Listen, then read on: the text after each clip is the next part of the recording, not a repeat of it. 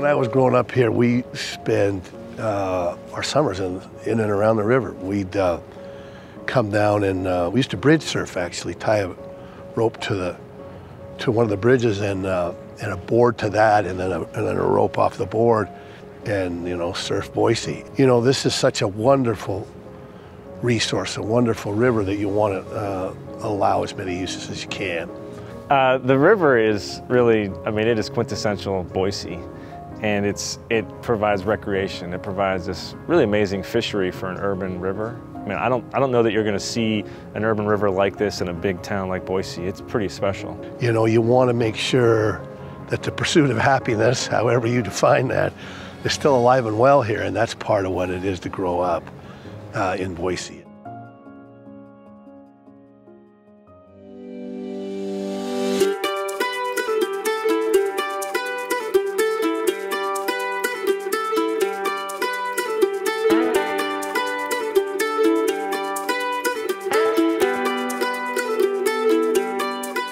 The river needs a bit of nutrient, but too much nutrient is a bad thing.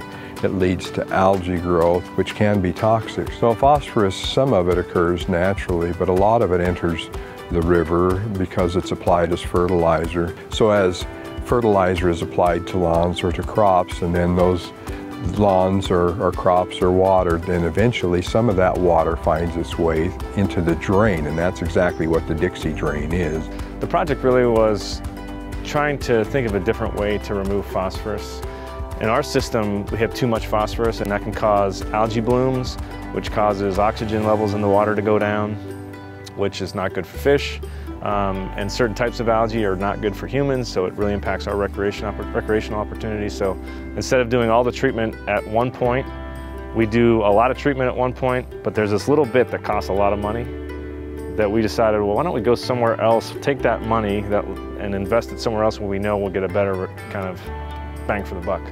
And so the whole idea of the Dixie Drain is, rather than spending a lot of money to get that additional phosphorus removed at the treatment plant, take that operation downstream a ways where you can save money and be more efficient and actually remove more phosphorus. And ultimately, we end up with a healthier river. Even if you don't get into the engineering piece of it, 140 pounds of phosphorus a day removed from the river, 25% cleaner than it would have been, and cheaper in the long haul. The importance of this project is that it is setting a national precedent for a better way to address water quality issues.